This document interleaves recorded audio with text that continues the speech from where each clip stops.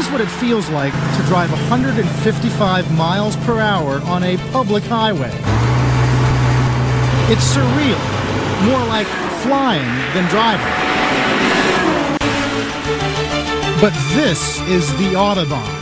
And here in Germany, driving like this is not only legal, it's considered a national birthright.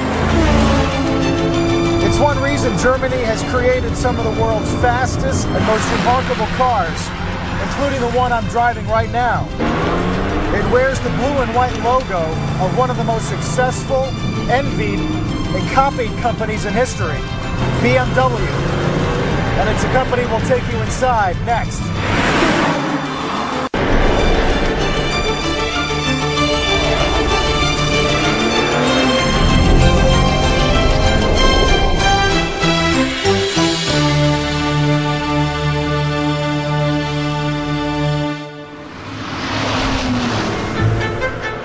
Munich, the vibrant hub of Germany's south, is one of Europe's most cosmopolitan cities. Tourists are drawn to its history, beer, and cars. On the north end of town is the headquarters of Bavarian Motor Works, BMW. And right next door is the BMW Welt, or World, the ultimate showcase for the car the company calls the ultimate driving machine.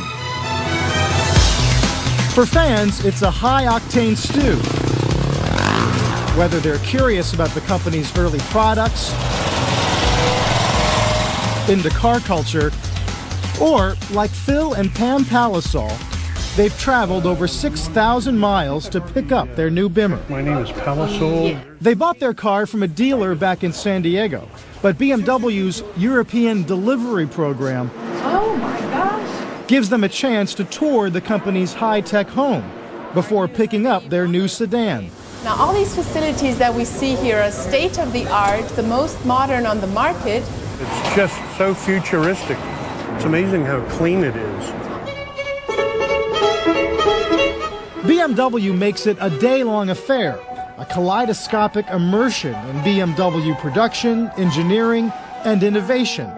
For those who can't wait to see their new set of wheels and like a little anticipation, it fits the bill.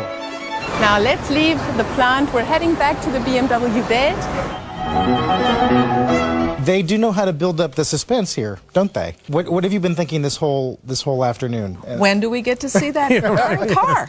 Do you think of the brand differently maybe now? It just is very friendly and open, and gosh, now you're one of the team here, and that kind of feeling that makes you go, yeah, I'm part of the team.